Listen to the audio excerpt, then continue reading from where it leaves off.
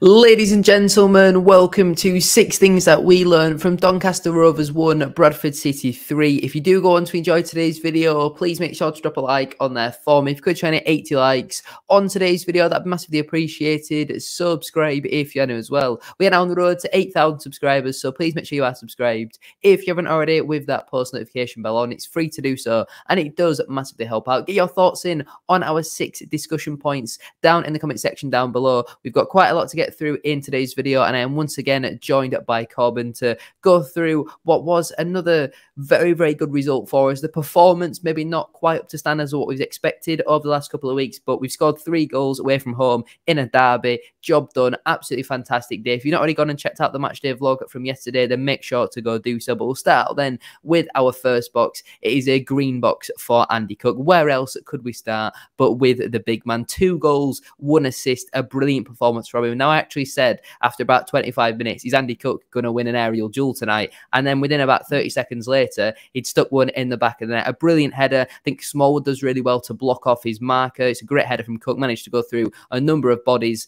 There was a bit of a delayed reaction from the away end, but still a great header from Andy Cook. His assist as well for Tyler Smith's goal. Absolutely brilliant. I actually thought he was going to shoot. He disguised the pass so well, and he's obviously an emphatic finish from Tyler Smith. And then the third goal, it's just classic Andy Cook. Great play from Gilead. Great to see him get another assist. That's something we've been expecting and asking more of from Gilead, and he does really well. He cuts the ball back, and Andy Cook with a brilliant first-time finish, and it was great to see him back celebrating with the fans. You know, I think it's been very clear over the last couple of weeks that he hasn't been the biggest fan of a certain number of our fans, unfortunately, but it seemed like he'd finally got that connection back. And, you know, when we were singing his chant at the end of the game as well, when he got subbed off, and he deserved that round of applause. I know Ash Taylor were playing central midfield for the last couple of minutes, but it just seemed to work at the end of the day, and Cook definitely did deserve that round of applause. I thought it was absolutely brilliant, and obviously to see him come away with 2 goals and an assist, I think that's up to 10 league goals now. Is it 12 in all competitions as well, which is obviously great to see. 4 assists as well in all competitions now for him. Absolutely brilliant return, and definitely deserves a green box. I thought it was brilliant yesterday. Yeah, he was, and he's very much a legend, really. He's in the top 20 goals of all time for City now. Every weekend he seems to be getting one, and he got a 3-year deal. A lot of eyes won that deal, because for 32, 33-year-old striker to be getting a deal that big, it's going to raise the eyebrows. But he got 30 goals last season, definitely deserved the deal.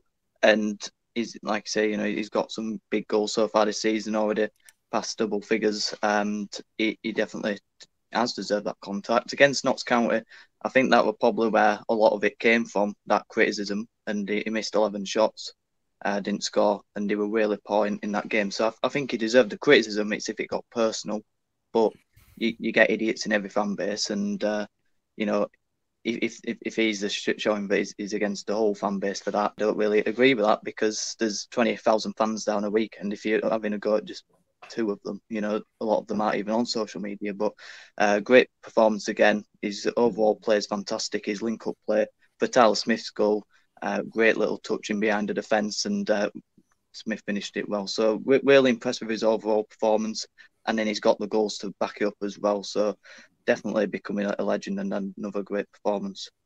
Yeah, I think he's the 18th now outright on his own in terms of the all-time top goal scorers at the football club. And by the time that 3-year contract is up, he might even get another one after that. He could certainly be within at least the top 5, top 3 come the end of that deal, because the man scores goals. He lives and breathes goals. And I think early on in the season, the criticism was justified. You know, he had a brilliant year last year, and he maybe had 2 bad games throughout the whole season. Earlier on in this season, though, there were certainly games that he could criticise him for. But then the people who were going personal and abusing him, that is just mind-boggling, because Andy Cook at this level, he's going to score goals, he's going to create chances, and he had a really good game for me yesterday. We'll move on then to box number 2. It is another green box, this time for Jonathan Tompkinson. His 2nd league start for Bradford City, his 2nd green box in one of these videos. He was absolutely brilliant again. For a man who doesn't look the most physical, I thought he dealt with Joe Ironside and Mo Fowl very well. Obviously, big credit to Matty Platt and Kieran Kelly as well, but Tompkinson, for me, he's very complete. You can see why Norwich are reluctant to let go of him on a permanent basis. He's got the skill set to certainly play in the Championship one day, and I think right now he's obviously loving his time at Bradford City. His parents are very involved in social media and all that sort of stuff, and while things are going well, that's all you really want to see. And I thought he had a really good defensive performance. Obviously, the goal we concede, you can't really blame any of the defenders for that, and Tompkinson, for me, I thought kept their a forwards quiet all game when he had to go 1v1 and defend. I thought he did that very well. He was strong in the air, good on the ball. He's obviously got some good recovery pace. And Tompkinson, for me, I thought had a really, really good game yesterday. It was probably a bit more of a physical game for him this week than he was last week. And there was a lot of talk about how physical the Gills were, but they had two very, very big lads who were not scared to stick their head in, stick their elbows in. And I thought Matty Platt and Kieran Kelly as well, they were very good. But Tompkinson, for me, were the pick of the bunch. He was absolutely outstanding yesterday and thoroughly deserves a green box. Yeah, he's had a tough start to his City career, not getting in under Mark Hughes, and he should have played a lot more under him. He's the complete centre-back, and he would have a replacement that we needed under Critchlow. And if you put him in that back three when Mark Hughes were there, we probably would have got a few more results, because he probably suits Hughes' play more than Alexander's, because he's fantastic on the ball, really assured, composed player, and it gives a real good balance to back three, because Platt's no-nonsense, Kelly ain't afraid to hoof it. He can just slow the game down a bit and play a few more sideways, backwards passes, but that helps us under Alexander to just take the sting out the game a bit more. Like I say, really physical, which has surprised me, because, again, looking at Stevenage stats, he didn't look to be the most physical player, but he's adapted well to that. And hopefully he can try and add on a couple of goals from set pieces as well, because something that surprised me is that he's the one who tends to be going up for the long throws as well. I'd have thought that maybe Platt and Kelly would have gone up for them with his recovery pace, but a really good player who's getting his chance in the team and taking that chance, and that's all you ask for, and that's what I like about Alexander and what he's brought to the team, giving players a chance, and then when they're winning, they're taking that chance to get in the game next week, and that's all you can ask for, really. I think while we're on the topic of subject around the centre halves, I think something that is really interesting at this moment in time is Sam Stubbs not even being able to get into the matchday squad. You consider how good he was last season for Bradford City, and the fact that he can't even get on the bench. But I don't really think he can have many complaints about that, because I think Stubbs' performances so far this season have warranted him being dropped down to the bench, and Taylor in recent weeks warrants to at least be on the bench. So if you're only going to have one centre half, I think based on recent form, it would have to be Ash Taylor. And Sam Stubbs, for me, is not going to be happy to not even sit on the bench, not be included in the matchday squad. And I certainly think with obviously Timmy Odesina returning from his short-term loan with Woking in January, Sam Stubbs could certainly be a man who does move on in at the transfer window. But we'll move on then to box number 3. Again, the only non-green box in today's video is a yellow for Harry Lewis. I mean, the goal we concede, it's just a big error from Harry Lewis. Again, he must be near double figures in terms of errors that have led to goals so far this season. It wasn't the greatest back pass from Brad Halliday, but Lewis's touch is very heavy, and then he doesn't really seem in any rush to try and clear the ball. He kicks it and it ends up hitting, I think it's Joe Ironside, and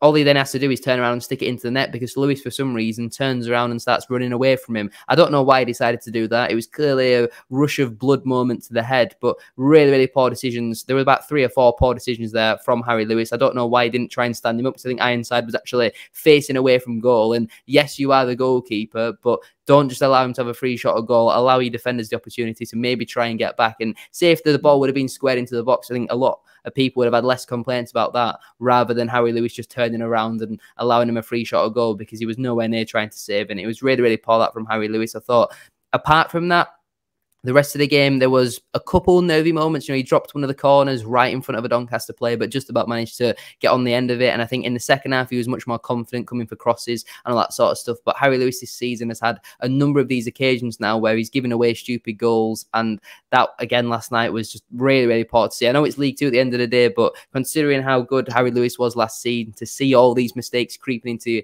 his game like what we have this season, on another day, it could have been very costly. Thankfully, though, it hasn't cost us, and that is why it's only a yellow box rather than a red. But yeah, Lewis has definitely cost his team a clean sheet there, and I can't give him a green box, but I think a red would maybe be too harsh considering the fact that we obviously won the match 3-1. So I'm going with yellow for Harry Lewis.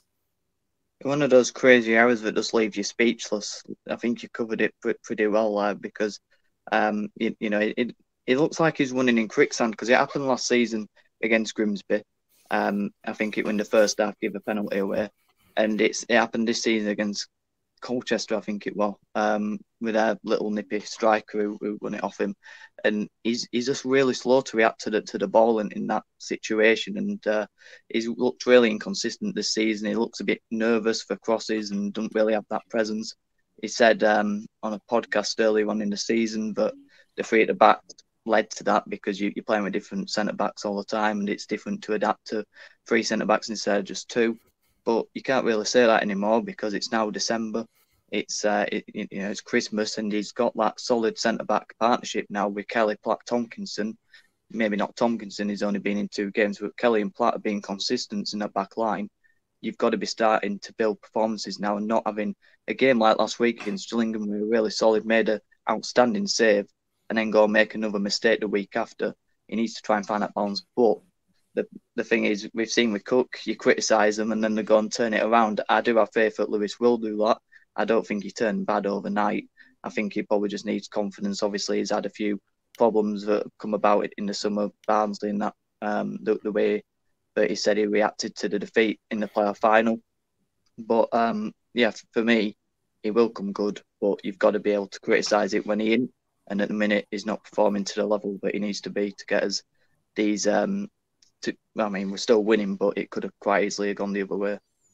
Yeah, I mean, we saw last season that Harry Lewis is clearly a very, very capable goalkeeper at this level. So it is really strange why he's struggling so much so far this season. And that's not the first time this season where we've conceded from his sloppy kicking. And even I think later on in the match as well, there's a back pass that got played to him. And instead of just playing a simple, maybe 15-yard pass into Smallwood, he goes for a left-footed clearance, absolutely slices it straight to a Doncaster player. And we were under pressure again. And I think sometimes Harry Lewis maybe just needs to boot the ball out and take a deep breath and just recover, because he clearly plays with a lot of emotion in the game. He's very similar to Andy Cook from that point of view. But yeah, Lewis yesterday definitely deserved the yellow box. It was a massive error which led to the goal. And on another day, could have definitely been a match decider. But we'll move on then to box number 4. We're back with the green boxes, this time for Tyler Smith. Great to see him finally get into double figures as well for the season. I think that's 4 or 5 in the league now as well, which is obviously great to see. Since Alexander's come in, he's getting the best out of Tyler Smith. You think the fact that Mark Hughes was playing him as a left winger, the exact same thing that he was doing to Jake Young, forcing him to play out of position on the wing, and surprise, surprise, a striker doesn't score goals and doesn't really want to defend when you make them do that. Alexander's got Smith playing in his natural position. And at this moment in time, obviously Jake Young will be returning in January. Does Jake Young actually start, though, for Bradford City? I think he's got to start out on the bench. Probably takes Derbyshire's place there for me. And then he's got to work his way into the side. When he gets his chance, he has to take it. And then when Smith gets his chance again, he has to take it. And it is obviously great competition to have. We're going to have a number of strikers back and available in that January period. And obviously for the rest of the season, if they do all manage to stay fit. But Tyler Smith is scoring goals. A brilliant finish as well. I think he said in his post-match interview that you've always got to be alert as a striker in the penalty area. And he was more than alert, because it was I think it was a no-look pass from Andy Cook and a brilliant finish from Tyler Smith. There was absolutely no need to put it into the top corner. It reminded me of when Luis Suarez nutmegged David Luiz and then unnecessarily put it right in the top corner in the Champions League a number of years ago. Not quite on the same length, obviously. Tyler Smith is much better than Luis Suarez, but a brilliant finish from him. And it was a very physical game, and you know, there were a few times where Tyler Smith wasn't really involved all too much because of how long we were going, and you know, their centre halves were just looking to hold him, and because he is quite small, he's quite easy to push off the ball. But he got one chance in the game, he took his opportunity, and that's all that matters at the end of the day. Great for him to get another goal, to have 2 strikers as well into double figures now. I think that's absolutely brilliant. I think it's the first time since 2014-15 we've had more than one player get into double figures, and it's only Christmas, which is obviously great to see. We could end up the season with Cook, Young and Smith all on 20-25 goals, which is obviously absolutely brilliant. But Tyler Smith for me yesterday definitely deserves a green box. It was just a great finish and a great goal. Yeah, it's a case of why play square pegs in round holes, and that's what I thought we wouldn't do under Hughes. We end up doing it, like you say, with Young and Smith, and he's been fantastic recently with Cook. A bit of that strike partnership that we've missed with maybe Hansen and Wells, and yeah, a few others in the 90s and thousands. I think someone compared them to Blake and Mills, or maybe it's someone else I've got confused with there. But I criticised him against Notts County, and I backed him before then. And then I on my own channel and on here, criticised him, said, why did we sign him? He's useless, he's lazy, he didn't win. And since then, he's won his socks off, he's tireless, and he's putting in a real shift. And like I say, working really well with Cook, linking up with him. Last season, I looked at Cook and I said, you know, if you're playing 2 up top, then you know, you do need another option like a Tyler Smith, someone who's got a bit more pace about him, maybe a bit better technically than Cook, to work with him, because Oliver's too like for me, and Derbyshire just weren't at the level. So really glad we brought him in, and now I'm certainly glad that he's performing to the level that we needed him to, because coming in from Hull, no real pedigree, playing there. Had a loan at Oxford, didn't really do up there. And it's good to give him a deal to back him, and then to be repaying that deal, and to have been scouted him, which has been good scouting. You've got to agree. You know, getting 9 goals in 10, you've got to have some quality, and that goal really impressed me. So, yeah, I think he's adapted really well to the team, and Alexander's got him playing in a way that really suits him, and hopefully can continue the one going into a new year. Moving on then into our penultimate box, we have got another green box, this time once again for Richie Smallwood. I thought he was just absolutely brilliant. He won every second ball on the pitch, and he was that good that even the Doncaster manager was praising him. Grant McCann said what I've just said there. He won every second ball on the pitch. He was screening in front of their big centre-half, and it allowed one of Platt or Kelly to come behind. Not big centre-half, big striker, sorry. And it allowed one of Platt or Kelly to get round the back. And I thought he did a really, really good job, whether it was Ironside or Mo Fowl. He just did a really good job of screening it, and it makes it much harder for a striker to win a flick on if he's got a big defender up his backside and he's got someone like Richie Smallwood in front. And obviously I mentioned earlier for the first goal that we scored, for Andy Cook's first goal, the corner comes in and Smallwood does a really good job of blocking off and protecting really Andy Cook to allow him a free header at goal, and he goes over, and there's a few words exchanged from Richie Smallwood. And I thought it was another really, really good captain's performance from our number 6. I thought he had a really, really good game. Like I said, just knew what needed to be done, knew when he needed to win the ball back, maybe take a cynical tactical foul or do something a little bit sly. He knew when to clip it into the channel, and Smith was running onto it all game. I think that's, again, something that we have to credit Tyler Smith for. He was non-stop work rate throughout the whole game, and Smallwood, for me, there's not really much you can say about him because he doesn't really do anything too stand out and amazing, but you'd certainly notice when he's not there. I think at this moment in time, he's one of the first names on the team sheet. While he might not get the praise and plaudits that he deserves because he doesn't score many goals or get many assists, you know, what he brings to this team is completely invaluable. I don't think you've got another player in the whole squad who can do that role. Obviously, McDonald is quite similar in terms of the position, but I think they're very different players. McDonald's very good technically, but I don't think he's as good in terms of like leadership and all that sort of stuff. I think Smallwood is one of the best leaders we've had over the last couple of seasons. And I know that obviously last season under Mike Hughes and at the start of this season under Hughes, he wasn't the most popular man in Bradford, but I think since Alexander's come in, and even maybe under McDonald before that, I think Smallwood has certainly improved quite a lot. He's made that position his own. I think this formation is getting the best out of a number of players, but especially Richie Smallwood at this moment in time. I don't think there's any sort of game where you'd bring him off even just to rest him, because you need him on that pitch. His experience is invaluable to have, and he was absolutely brilliant again yesterday and thoroughly deserves another green box. I thought he was absolutely brilliant. Just reiterate all that, because I think what you see the difference with Alexander and Hughes is one of the players that's been developed and completely changed it in the way he plays the game is Richie Smallwood. Under Hughes, backwards, sideways passing took quite a while to play the ball at times, and really slow tempo play from him. But under Alexander, he gets the ball and he hoops it straight up to Cook without an hesitation. And like I say, you know, he does the solid stuff really well, does a simple play, gets stuck in, protects the back 5, and does the dirty work for Walker and Gilead to be able to push up into the penalty box, and he can protect that back line by being in the right places, and by, like I say, a bit of SLC as well, getting Cookie's goal and getting in the opposition's heads. And the thing is with Hughes and the way he played, definitely towards the end when he got dropped by Hughes, is he was just leading by example, playing the way Hughes were telling him to. Now, and Alexander has seen a better version of him by also just playing the way Alexander does. And that's, you get different leaders, you get shouty leaders, but you also get leaders who, like I say, lead by example. And that's definitely what Smallwood's doing at the minute.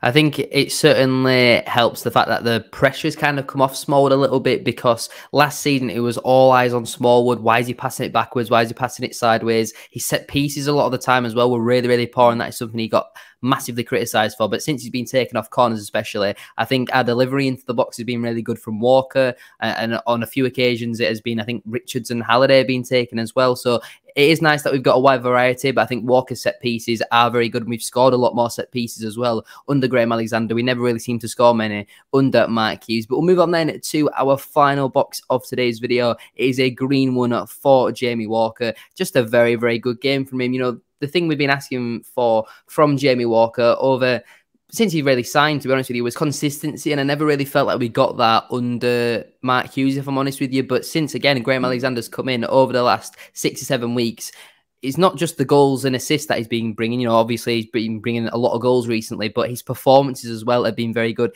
Him in that number 8 role next to Gilead, who I thought was brilliant as well. But I wanted to talk about Walker specifically today. I thought just every time he got on the ball, he looked to make things happen. Hopefully his injury isn't long-term. It's a really, really bad tackle from the Doncaster player. And obviously Jamie Walker is quite injury prone, and he has had a number of injuries throughout his career. Obviously, if he is injured, we've got a very good replacement to come in Alex Patterson. But for me personally, I thought Walker had a really, really good game yesterday. Just quality on the ball. Defensive work rate was brilliant. You know, his press was very good as well. Same was Gilead's. But obviously, if Walker is going to be out for a little bit, we've got a very, very good replacement in Alex Patterson. And it's about him then taking his opportunity, because we saw at the start of the season, Alex Patterson is clearly a very, very good goal-scoring midfielder at this level. And will he be able to do it in this new system under a new manager? I thought he's looked bright so far in the minutes that he's had, you know, the couple of brief cameos, but I'll be very excited to see when Patterson does get his first start. But I wouldn't say I'm desperate to see it, because I think Walker, Gilead, Smallwood, that midfield 3 is so concrete at this moment in time. You know what you're going to get from all 3 of them every single week. They're so consistent and they're brilliant as a trio in there. Pretty much every player who's playing at this moment in time is a nail on to start the next game, unless there's some sort of an injury issue, because I think they've all been absolutely excellent. But Walker, for me recently, I think we need to give a big shout out to him, because he's bringing goals, he's bringing assists. Obviously another assist for him yesterday from the corner, and just quality on the ball. And we're finally seeing that, what we saw in the first half on his debut against Salford a couple of years ago. We're finally seeing that week in, week out for 70, 80, 90 minutes, and it's just brilliant to see. And Jamie Walker definitely deserves a green box for me. Yeah, I think, again, like you said, the way Alexander plays definitely suits him, and he's probably the one player who suits the way Alexander plays the most out of anyone. When he was playing a 4-4-2, we were putting him on the left, and that just didn't suit him at all. Whereas in this number 8, he's got that license to go forward, but he ain't getting picked up as often because he ain't a number 10. So he can be short of shadow into the penalty box a lot more. He's got a few goals by doing that last week at Gillingham. This week, getting into the penalty box and getting some good deliveries in there. And for me, the problem I've always had with Walker is consistency. And if he can hit that going into this second half of the season and keep up that level, the problem is he's obviously just got injured again, but he should be fine. But he could be really pivotal, because the way we press up the pitch is brilliant, and Walker is instrumental to that, because he gets those high turnovers and then you can quickly counter, and we've seen us do that quite a lot so far this season under Alexander.